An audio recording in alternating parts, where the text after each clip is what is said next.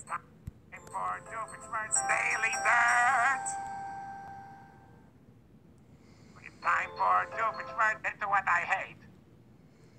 It's time for... I'm going to cut straight to the... Hello, friends. Hold on. So, welcome to Doof's Daily Dirt. Today I'm gonna talk about some iconic snack foods. Oreos, you know what those are? Little cookies with vanilla and with cream in the middle. I know a lot of people like chocolate cookies the best, but I like vanilla ones. Also, why do we need so many flavors of cream? It used to be vanilla and only vanilla. Now we have lemon, watermelon, and birthday cake. There's a birthday cake one. What's next? Pumpkin spice? No, wait, I think they have that already. I don't know. And next one. Oh, and Pringles. Those are yummy for my evil tummy. They also have a lot of flavors, which is why, because they're potato chips. My favorite one would have to be the bacon. The only problem with bacon, though, is that it's a limited time offer. It's no fair. Why make a flavor if you're going to sell it not year-round?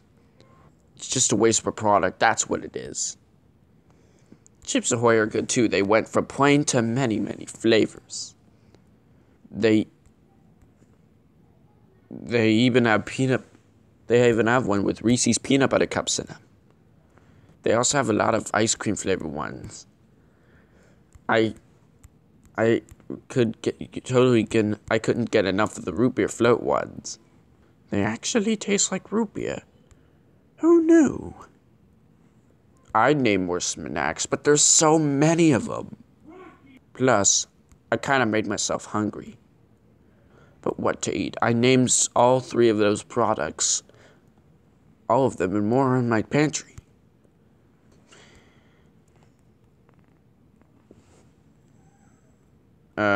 Maybe that's why I'm having trouble losing weight. And I really love those,